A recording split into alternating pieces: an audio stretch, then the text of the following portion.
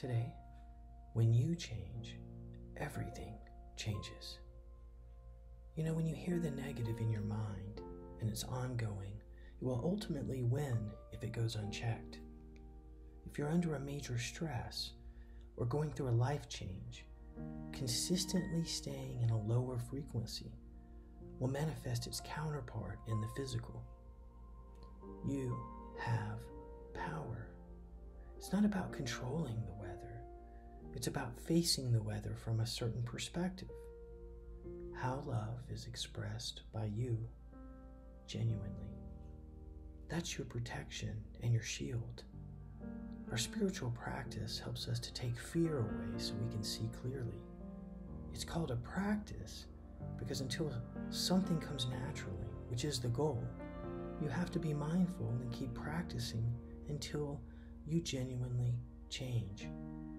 When you change, everything changes. Go ahead and set your intention.